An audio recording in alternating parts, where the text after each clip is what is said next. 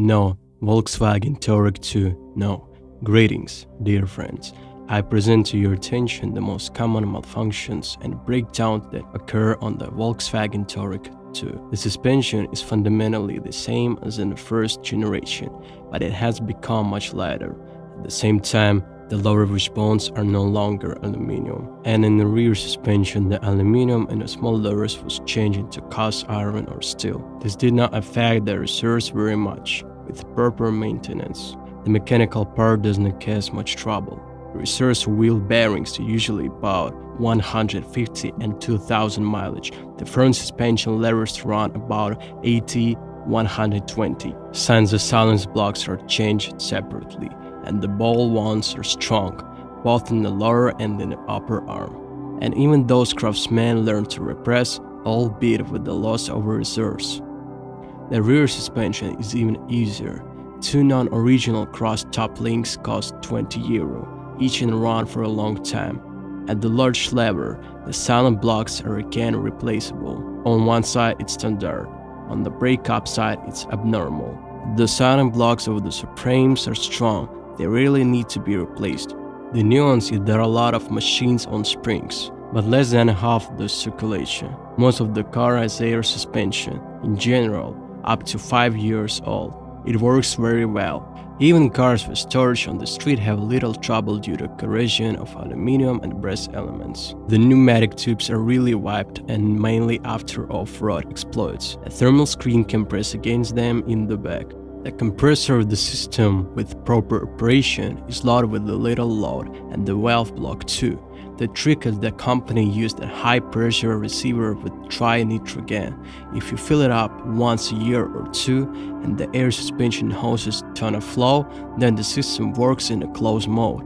The load on all elements is minimal, and the chances of breakage are negligible. Problems usually start after 5-6 years of operation. The most desperate off-road enthusiasts may already begin to poison the cylinders. Dirt on the top head corrodes the reinforcement, and dirt in the bend of the sleeve rubs it off.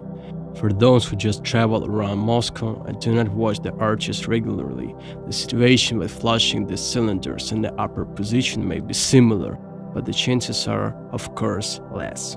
In general, even in absence of proper care, you can drive for up to 10 years without major changes in pneumatics. Only you will have to refill the cylinder often.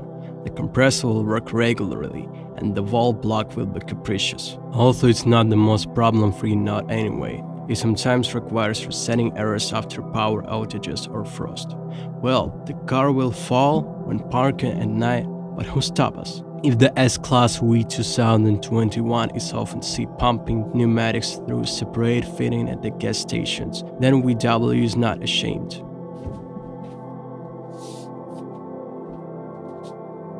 True, it will be expensive to put such a car in order. The budget is from €600 per wheel, not counting the cost of work and a compressor repair kit.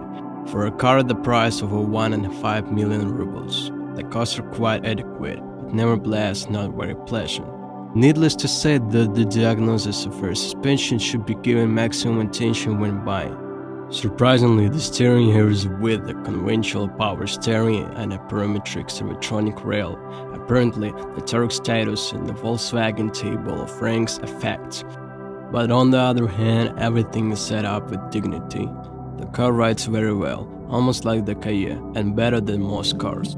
The rail loves to knock and flow after hundreds of thousands of runs. However, they're taut, they're twisted, and they're torqued mercilessly. In cases when the car is in the same hands and up to 300 plus, no serious problem with the rail are observed are common. However, for such longevity, it's sometimes necessary to change the fluid along with the reservoir. There is a filter in it. And do not forget about servicing the machine as a whole, because any overheating of the power steering system due to a dirt-clogged radiator package leads to tube leaks. All cars are strictly four-wheel drive. There were simply no other options. The design includes a transfer case, cardan shafts, and gearboxes. Transfer case has two types with a reduction gear and asymmetric differential analog. or self-blocking torsion in database. The option with blocking and lowering is extremely rare. They took it exclusively for serious off-road conditions or the movement of heavy trailers on soft soils. So if the car has such a box, then it's worth taking a closer look at the state of both the body and the transmission. In this section, you also need to enter cardan shafts with the gearboxes. It would seem that its notes should be reliable, especially since all these machines are just about 10 years old. But gearboxes, especially the rear, have weak bearings. Already after 1000 and 1050 kilometers, they begin to play and make noise. And if they do not change them at a time, they will also drag the main pair with them. Repair is not very expensive, but with related work, less than 50,000 rubles for one axle usually does not work. And if the main pair has died, then such a budget will already go only for the main parts. Cardan shafts are also not permanent. Constant imbalance due to poorly fixed weights and wear of the front cardan elements are given off by vibration along the body. In addition, the shafts are not split. They require a specialized workshop with equipment for repair, which increases the cost of work, and it was possible to encounter vibration even on a warranty car.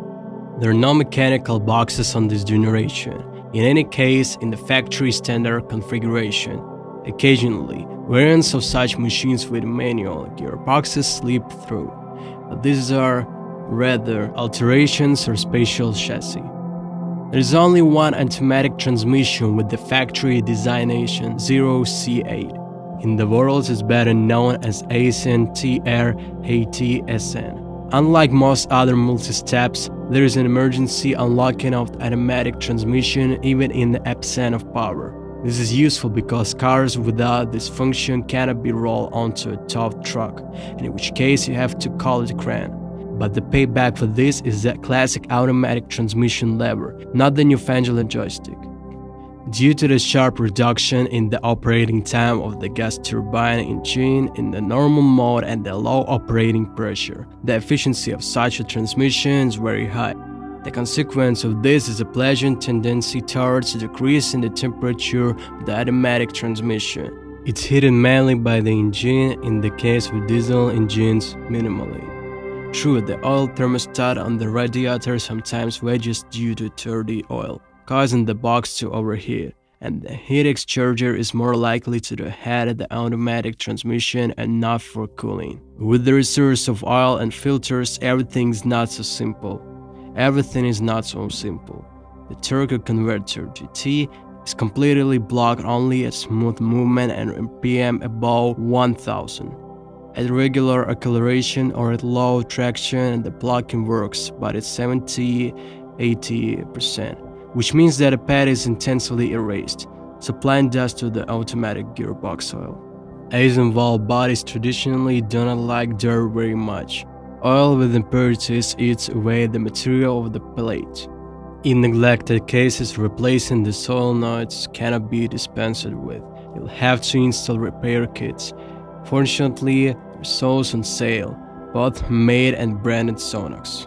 The box is declared by Volkswagen itself unintended, and had not very smart owners, of whom there are surprisingly many, really try not to change the oil in it, but they should be done quite often. With active driving, once every 30 seconds. With calm, once every 60. Although clean theoretically, with the predominance of the road mode of movement, it can reach up to 120. The features of the box include the presence of torsional vibration dampers in the gas turbine engine, so that those who like to drive constantly at tightness. The resource of the turbo converter may be limited not only by the resource of the lock linings themselves, but also by the resource of the damper spring inserts. This is especially true for 4.2 diesel engine with the locomotive traction and the first version of 3.0 turbo diesel. But the resource of the gas turbine engine blocking linings themselves is very large. Even for races, the linings usually live about 2000 and 2050 kilometers. The automatic transmission cooling system includes a heater and external radiator with thermostat in the Russian configuration. The heater is powered by the heat of the coolant and the antifreeze and supplied to it by an electronic vacuum drive. which is not very reliable. Failures begin after 3-5 years of service, and sometimes due to breakdowns of the tubes of the vacuum lines. On cars with a start-stop function and a hybrid, the electronic pump control unit was located in the right wheel well. As a result, the chances of failure of this unit are increased. The automatic transmission selector is located on its housing, as is usually the case with SUV. This can cause problems due to leakage of both the connector and the selector itself. On the mechanical side, everything is fine. 4 clutch packs and 2 brakes have approximately equal resource. Planetary gears, despite their complexity, do not suffer from early wear. If you do not abuse heavy and large trailers at medium speed, when the intermediate gears are engaged for a long time, and don't operate the blocks without overheating in dirty oil. A likely sign of problems is the current gas turbine oil seal. True, often this problem has nothing to do with breakdowns of the mechanics and is caused by improper installation of the gas turbine itself. Some craftsmen, when removing an engine or automatic transmission, for example, to replace a timing belt, leave the lip of the oil seal tucked in, which causes a leak.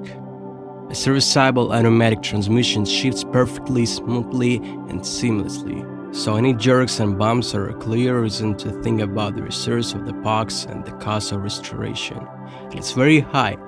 In terms of electronic diagnostics, the box is a typical middle pageant. It's impossible to get a completely picture of the state according to the readings of the scanner. But on the other hand, the data on the operating time on each of the programs are embedded in the brains. Based on them, you can not only find out how much the run has been won, but also understand in what mode the car was moving. The transfer case and the Touareg are both very sturdy. Torsion calmly withstands 3,050 mileage. The version with the free differential has no less reserves, but lock drives and position sensor can be troublesome even at 50,000 mileage, especially if dirt and reagents get in the distributor, but the problems are small and easy to solve. The lighting of the design almost did not affect the engines. Although the engine compartment is smaller than that of the first generation of the model, the radiators are denser. The automatic transmission has a more complex cooling system, and preheaters are often found even on the basic gasoline engines. We also add the need to remove motors for high-quality maintenance of the timing, and we will get high maintenance costs and increased chances of mistakes during assembly and disassembly, damage to fittings and writing, fasteners, etc. Almost all motors have an electronic oil level sensor, which is convenient, but here trouble, sometimes it fails. Combined with oil consumption, this sometimes leads to big trouble. In fact, the main gasoline engine on the Touareg 7P is the 3 and 6 liter inline space 6-cylinder VR6 engine. This engine belongs to the latest generation of units. It's completely redesigned related to the older 3 and 2 liter engines. It has a smaller camber angle, direct induction, phase regulator, and a completely new timing belt. Since 2018, even the power has been cut under the Tech 249 HP, which made it very popular, eliminating the bias towards diesel engines from its predecessor. This is a very good engine if you forget about cooking inlet valves, a dirty intake in general, delicate rockers, and a not particularly reliable timing mechanism on the flywheel side, with very gentle dampers that don't like all oils and prolonged operation at high temperatures. Almost all the main problems are associated with the progressive oil consumption with 120 mileage plus. And if the problem is ignored, and even more so when switching to cheaper oils, there's a very chance to bring the consumption to 2 liters per thousand with guaranteed kill catalysts and lambda props. There is a very chance to bring the consumption to 2 liters per thousand with guaranteed kill catalysts and lambda props. Often the cause of the problem is tribal. The crankcase ventilation system gets clogged, the membrane breaks or the size of the valve, and the engine either starts to flow with the oil or simply pulls it into the intake. Less often the wear of the valve stem seals effects. Here they almost don't fly off and work to the last. Expect them overheating can finish them off ahead of time. The piston group is relatively resourceful, and oil consumption due to cooking of the rings usually appears after problems with the leakage or with runs above 250. The timing mechanism is well developed, so that even long-reading chains usually don't slip unless the engine is turning and cut off. Most of the problems are solved by cleaning, replacing the tensioners, and replacing the dampers. The chains themselves run much longer. This allows you to get rid of a little blood during the first repairs and extend the reserves of most of the mechanism for 200,000.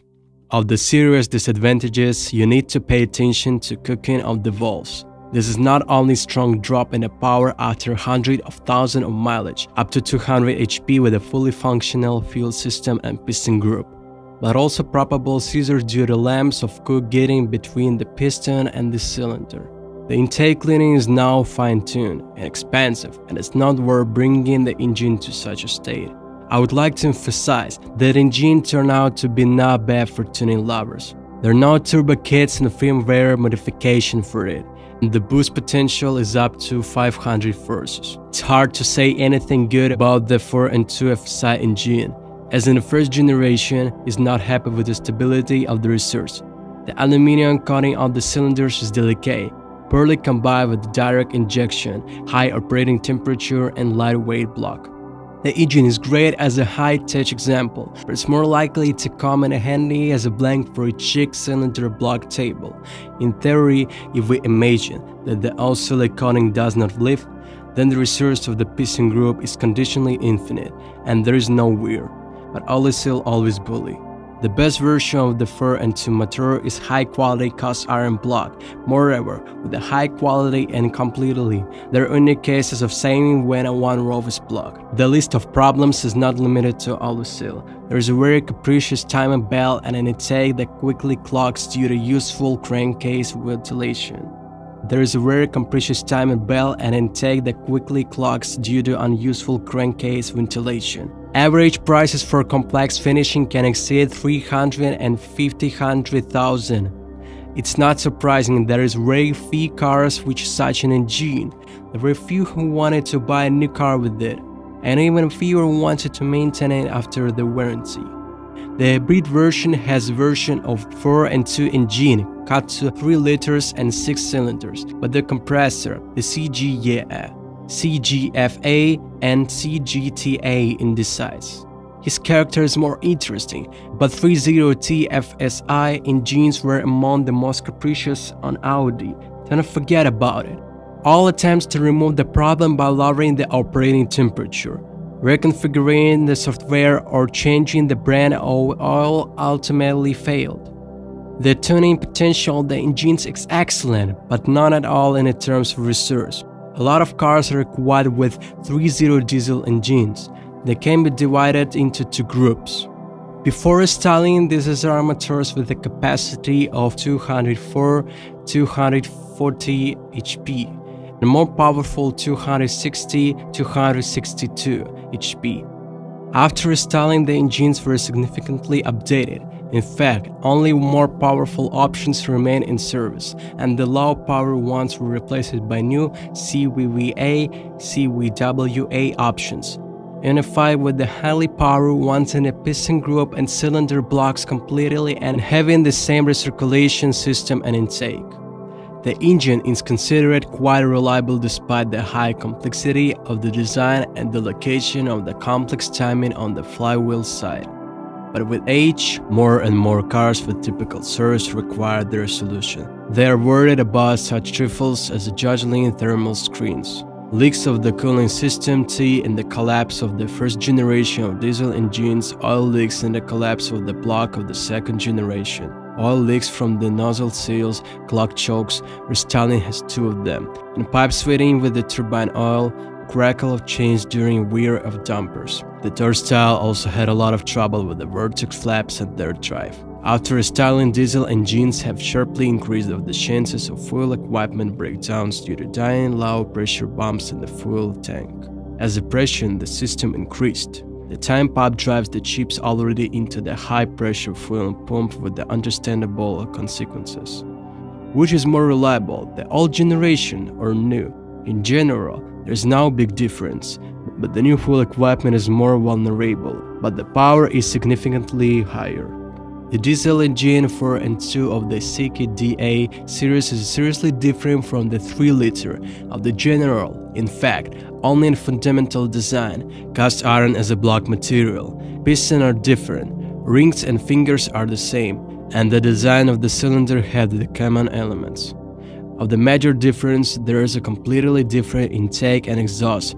Since 2 Garrett GTB 1749 Wheezy turbines are used here, and not one large GTB 2260 Wheezy key, as 1 3-liter ones. The cooling system and the entire vacuum piping are arranged in a completely different way. There are already 2 control units. In general, despite the unification, the engine is completely different. The common problems: time and resource is about 200,000 kilometers, which is slightly more than that of the 6. Further, tensioners and dampers are mainly brought in, but since the price of work exceeds the price of spare parts, they usually change everything at once. Well, the fuel equipment with piezo injectors is just as delicate, but there are already 8 injectors, not 6. They work in a wider range of loads, and the loading on the injection pump and booster pumps is higher, which causes significantly more problems in this regard. The AGR system is also more complicated. It's more loaded, and the intake coke is accelerating. The turbines are low, near the bed of the automatic gearbox. So electric actuators and dampers or variable turbine geometry are quite often, and it's difficult and expensive to diagnose and change them. The engine has good potential, stock 320, 340 HP, usually turn into 370, 380, but most of the cars will never show even the nameplate capacity after 5 years of operation. Only the most careful owners are not too lazy to change the pipes and clean the intake. Monitor the work of the preservation and the state of the particulate filters, and also regularly perform pressure testing. The engine will work as it should. On this, information about the problems of Volkswagen Touareg II is exhausted. If you know more, don't agree with what you have heard, I'm waiting for you in the